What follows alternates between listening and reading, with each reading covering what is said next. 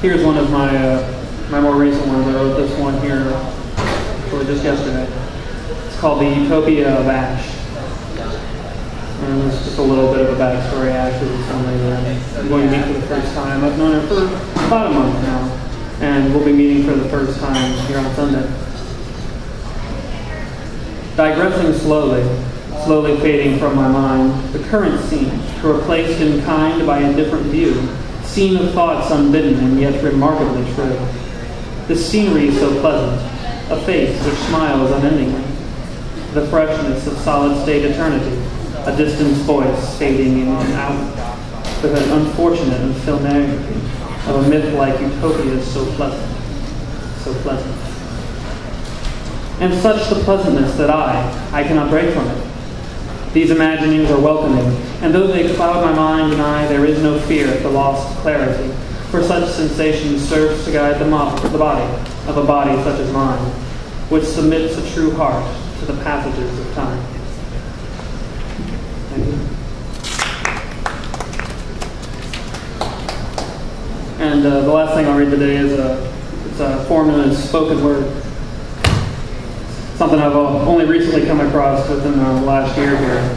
It's a rather contemporary form. I don't have a name for it. Here goes. Walls brought up by the forces of man seclude him within his own skin, casting out the root at the expense of all the good laying forsaken and dying on the ground. Sometimes these walls find their foundation in the skin, meant to keep ourselves together, but oftentimes dividing us so long that it seems like forever. Meanwhile, others argue the meanings of words, and this debate over the definition's arbitrary application is simply the collective recognition that perception is key. So to truly argue with another, one must first see as the other, lest he cast stones blindly. Within these battered but unbroken bastions of mankind's stupidity lies the secrets of a fashion often quoted, seldom heeded, and remarkably simple. The best defense is a good offense.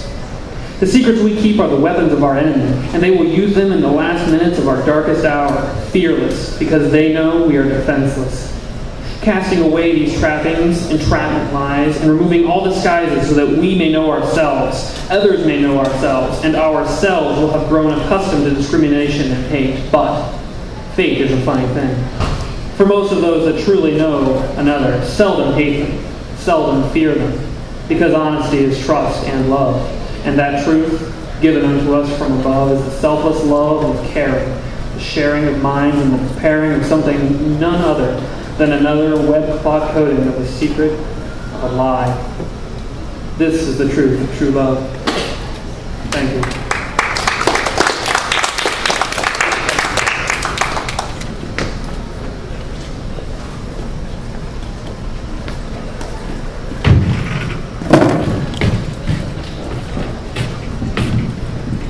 So this is getting kind of late. I'm going to go with people who haven't been up yet. So next up is going to be Reese. On the spot.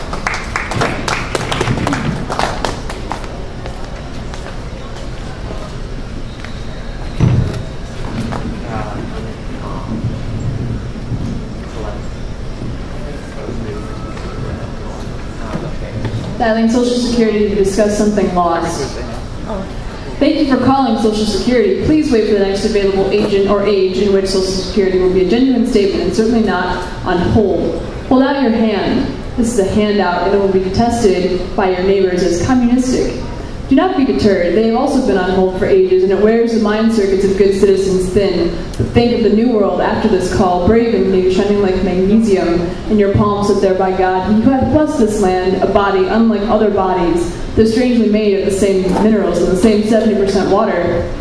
In this sphere it is advised that you all stop, you and yours, pulling atoms in half through the glow. Though the glow is brilliant, but inside you, instantly the tiny body's nuclei and the thin skins are wild with agency. Either it is to kill everything in sight, everything that moves, including yourself, starting from the inside as if introspection, or it is to reproduce, fornicate, self-split into more cells until there are so many that the whole must die. All of this is a kind of agency, you think, or it is also called cancer, but that is not our concern. Despite the disease, you must hold your place in line for the next available agent who can show you what true agency is in a society of atomic security.